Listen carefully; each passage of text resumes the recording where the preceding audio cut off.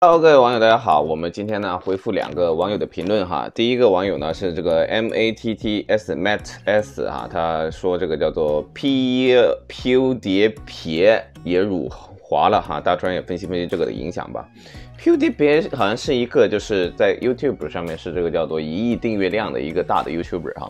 那么这样的辱华话题呢，其实我很多都不想谈，为什么呢？因为它这些跟我们真的是一点关系都没有。莫雷这个事情呢，你不能够单看它辱华的性质啊，你要看它的这个位置和它所处的环境啊，而是说要看这个事情能不能嵌入到一个故事的逻辑当中啊。对于所有的故事逻辑当中呢，正义战胜邪恶，这是一个逻辑。同时呢，对于在正义里面背叛你的那个人呢，要给他进行最严格的制裁哈。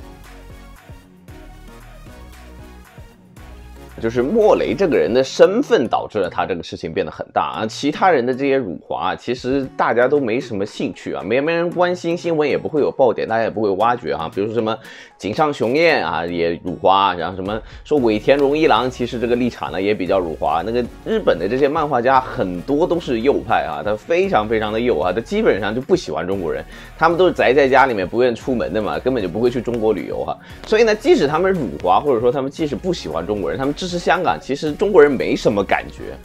如果说换一个角度来讲，井上雄彦这样的这个漫画家，天天跑到中国去做这个商业活动，天天在跟粉丝签名，在跟粉丝互动，然后呢用蹩脚的中文说谢谢大家。如果他整天做这个事情，然后他突然说我这个事情啊辱华了啊，这个站在香港这边，那么这个反应就不一样。那么莫雷发这个推特的时候，你有一个背景，那是10月1号这个国庆左右的时候，然后呢那个时候呢，火箭的那个主场的季前赛呢正在那里放那个横幅哈。还打那个叫什么广告哈，热烈庆祝中国人民10月1号国庆快乐，他在打那个。然后那个时候呢，那个莫雷发了这条推特。也就是说呢，这个人和人之间的信任呢，建立起来呢是很困难的，但是呢，要摧毁呢，只要一条 Twitter 就可以了哈。辱华不辱华不是一个激发民众情绪的一个最大的问题，而是说你辱华那个人处在什么样环境，他处在什么样位置啊？我们讲这个叫做我以为我和你之间有真感情，结果我们还是一场交易哈。那么你既然想立牌坊，那么就不要怪这个嫖客测嫖资是吧？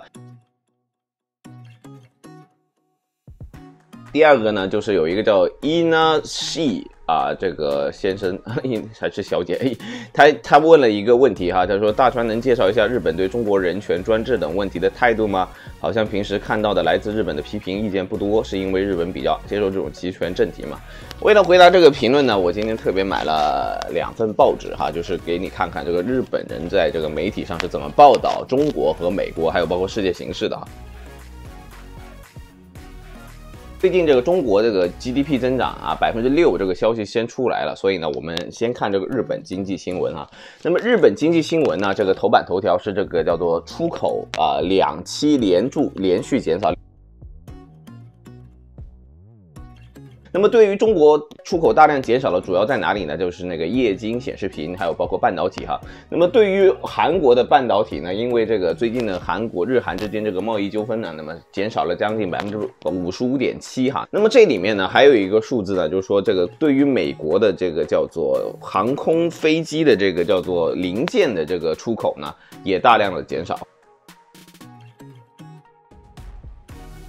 所以呢，我又去看了一下这个美国的这个经济哈。那么美国的经济呢，这个中国是6%吧。那么最近呢，这个叫做亚特兰大联邦储备局给出的一个动态 GDP 预测呢，这个美国第3季度的 GDP 预测已经下降到1.7%啊。那么4天之内呢，下降了0.3个百分点哈。那么就说明这个我们也要看这个美国的情况。大部分现在认为呢，这个2%是比较乐观的哈，就是美国的这个第3季度的这个经济增长很有可能破2。其实上半年的世界经济呢，这个形势已经非常不好了。那么到第3季度呢，就正式宣告，就是从2019年开始进入这个叫做经济增长的严冬哈。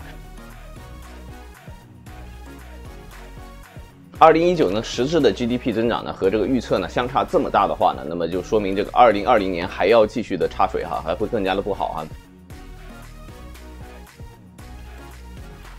日本经济新闻这些啊，产经新闻这些呢，其实也是非常右派的、极右的一些报纸哈。但是呢，它对中国的报道呢，其实还挺多。那么这里面呢，有一篇叫做中国的这个叫做领导层的这个年轻化哈，这个专门写了一篇。那么这个呢，介绍的是这个叫做福建省啊，还有就包括这个重庆市的副市长啊，还有这个四川省副省长的这些最新的这个70后的这些新的这个领导层哈。那么这些当中很多呢，都有这个叫做银行经验哈。那么他有一位叫做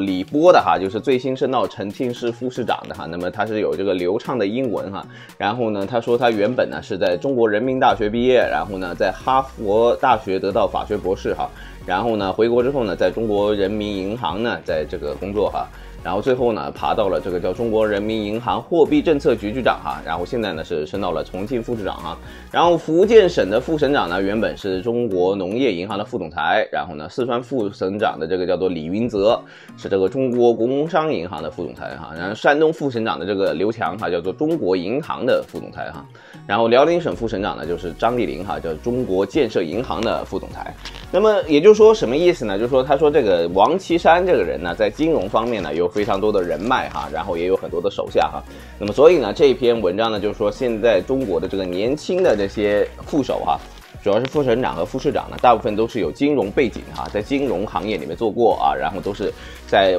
暗地里显示王岐山其实在深刻的影响着中国政治哈。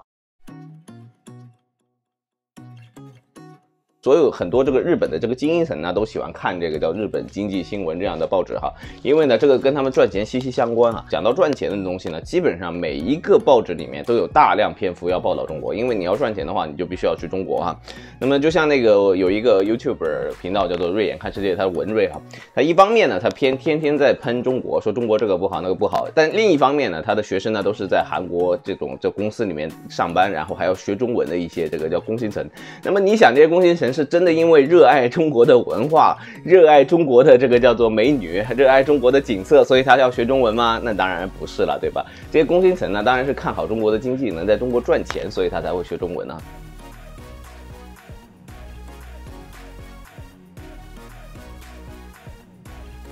那么读卖新闻呢，这个对于中国的报道呢就比较少，因为读卖新闻呢它不是讲经济的哈，它主要是讲这个叫政治的哈。头版头条是这个英国的 EU 的这个脱离政策哈延期哈，从这个10月31号可能要延期到明年的1月31号。经济这一面呢，美国的通用公司呢现在正在进行大规模的这个罢工哈，那么然后说这个美国通用呢，虽然在这个特朗普的这个叫做把制造业迁回美国这个过程当中呢，还是要宣布裁员1.4万人，然后呢和这个叫做工会呢产生了巨大的冲突。这个新闻呢，其实很多这个媒体是没有报过的哈。我们就讲这个所有的媒体呢，都是有它的局限性哈。回到它这个世界版呢，那么世界版呢，它这里有一篇文章叫做特朗普呢改变了这个就是 G7 会议的这个叫做G7 会议的这个主办地点啊。这篇报道呢主要讲什么呢？就是说这个特朗普呢一开始呢是想让这些 G7 的这个叫做会呢在哪里开呢？在一个叫特朗普 National Dollar。这个你看名字叫 Trump National， 那肯定跟特朗普有关系。运营这个设施的这个就 Trump National 什么多拉鲁这个地方呢，是他2个儿子在运营这个地方啊。所以呢，这个东西呢肯定是非常非常的不受欢迎哈。所以呢，最后呢他还是改到了大卫营哈。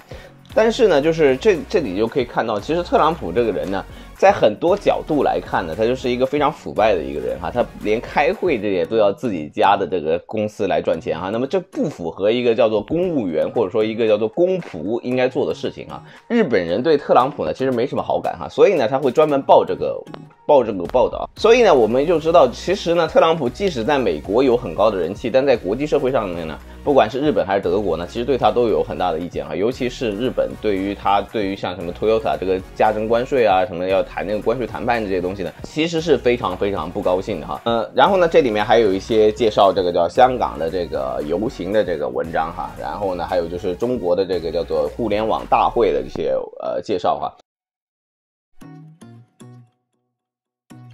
这篇文章呢是介绍一本书，叫做在日本出版的叫做幸福的监视国家中国啊。那么他呢就采访了这个文章的2个作者啊。那么我一开始呢以为他是一个反讽啊，就是说幸福的监视国家，其实中国特别差，是一个黑中国的书啊。结果呢不是啊，他还真的就是表扬中国啊，就是至少这2个作者他是在表扬中国。他讲了什么呢？在中国有将近2亿台的监视摄像头，另一方面呢，1台手机呢就可以把所有的生活都可以全部解决。然后呢，每一个人呢还有一个叫做信用分数哈。那么这个呢就是比如花呗啊，还有这些什么蚂蚁金融啊，什么这些啊，我也不是很清楚啊。就是我有一个同学之前呢到日本来，据说他这个一看这个花呗这个信用分数比较高，然后外汇汇率呢是以比较优惠的这个比例在交换哈，同时呢而且还给他打92折什么的，就是在日本买东西就变得很便宜哈。那么这个呢全部都是这个由这个 IT 和这个技术来决定的哈。那么所以呢这个很多中国人呢现在呢对于安全性和这个方便性来讲呢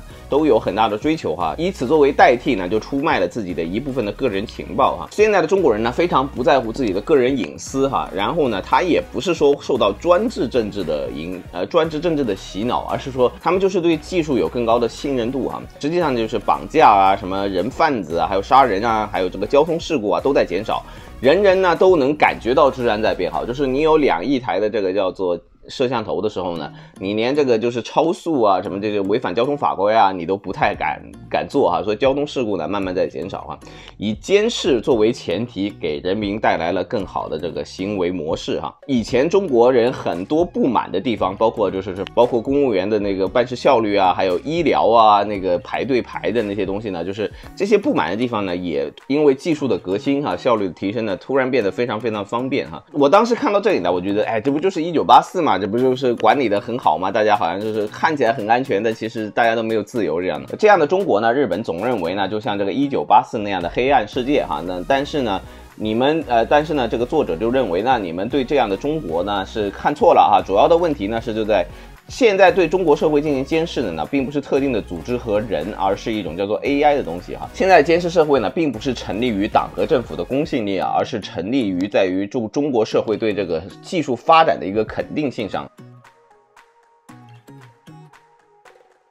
对于导入新技术的这个企业来讲呢，那么这个人民呢是非常的欢迎，也非常爱戴的哈。日本对中国的评价呢，还更多的在于政治体制上的区别和对于这上面产生的不安哈。但是关键是中国人现在相信的就不是政治体制，他主要是相信的科技哈。没有讨论本质之前，你和中国去讨论这个问题呢，很容易分为左右的立场，根本就和中国人是谈论不到一起去。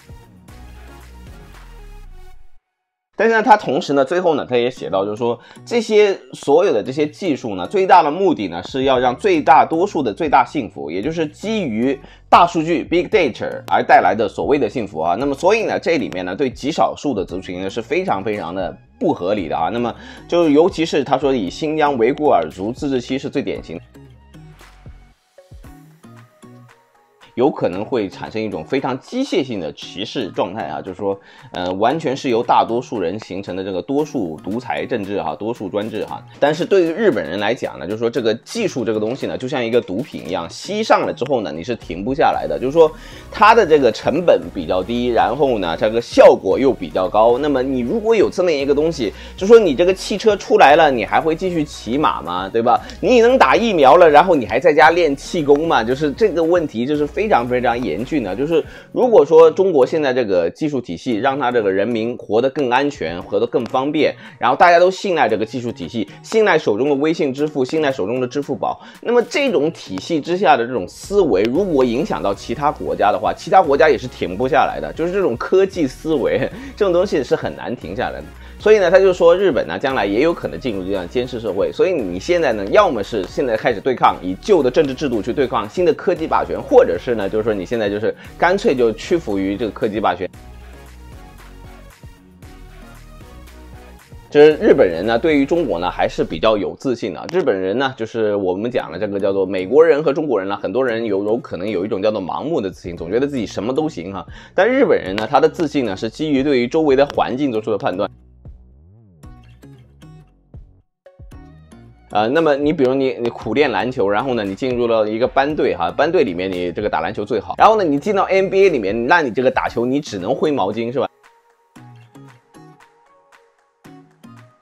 真正的自信呢，是一定要随着环境的变化，对自己所有的数值有一个具体了解，对旁边的人有很仔细的观察，然后呢，你知道你自己哪一点强，哪一点弱，在观察了周围环境之后产生的自信呢，才叫真正的自信，而不是说你进入到任何一个环境，你都有一种盲目自信，对自己的这个实力没有客观评价的这种自信呢，其实是不足够的。所以美国现在很多人呢，他有的时候他有的是一种盲目自信，就是说我呢可觉得自己什么都比中国人好，就香港人也有这种东西哈，但是这个盲目自信呢又容易引来盲目自卑，突然之间有些东西被这个国家超过之后呢，他又显得特别自卑，觉得自己什么都做不了哈。那么像日本人呢，这个你就从他报纸里面就可以看到哈，他其实并不是很害怕中国人哈，他没有美国人那么害怕中国人啊，因为他们知道中国人的具体的属性是什么，他们知道中国人什么地方强，什么地方弱哈。他们对此有非常客观的分析，那么他们认为呢，日本人如果在某个方面发挥的好的话呢，他一样可以赢中国人，所以呢，他们的报道呢，可能和这个纽约时报那种极左极右那些呢，完全是不一样的哈。好的，那么今天我们这个视频就做到这里哈。对于你个人来讲呢，我不建议你去建立什么盲目自信，而是我建议你是客观观察你周围的环境，然后呢，客观观察自己的实力，然后在不同的时候呢，更换自己的这个位置哈。你比如说，你认为你自己很聪明，你可以做脑力活动，但是你如果进到一个非常聪明的一个组别里面去的呢，那你在这个组别里面，你也只能做体力劳动。那个时候你就要非常清晰的认识到自己的实力哈，就是你比如说你进到一个非常高智商的地方，那么这个就是盯书啊，什么接电话啊，什么就是倒茶这些事情肯定就由你来做。好了，那么今天我们这个视频就做到这里，谢谢大家，我们下期再见，拜拜。